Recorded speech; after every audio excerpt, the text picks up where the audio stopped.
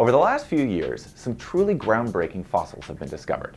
From the so-called dinosaur mummy in Alberta, the Nodosaurus, to the ankylosaur Zuul that's on display right now at the Royal Ontario Museum.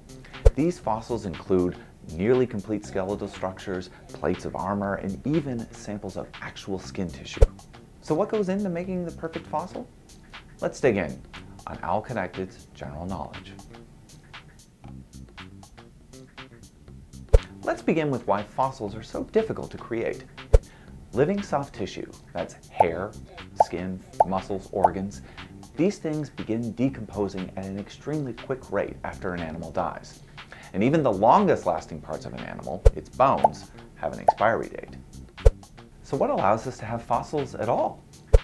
We're going to focus on the environment that has the best chance of making fossils, fluvial areas, and that's by rivers or shallow lakes. To become fossilized, a dead creature needs to be buried, and fast. Sediment carried by water can do just that. As pressure grows on the layers of mud and silt around the body, these layers harden into rock. The soft tissue will still decompose, but the bones, they now have a much greater chance of sticking around. Now, one of two things happen here.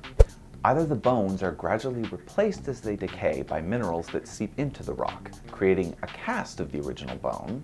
This is called petrification, by the way. Or the holes simply remain empty, and we're left behind molds of the original bone.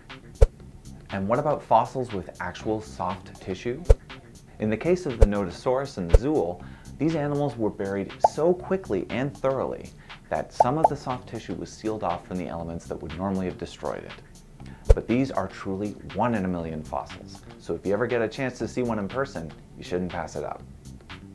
Thanks for watching, future paleontologists, and don't forget to follow us so you never miss an episode of Owlconnected's General Knowledge.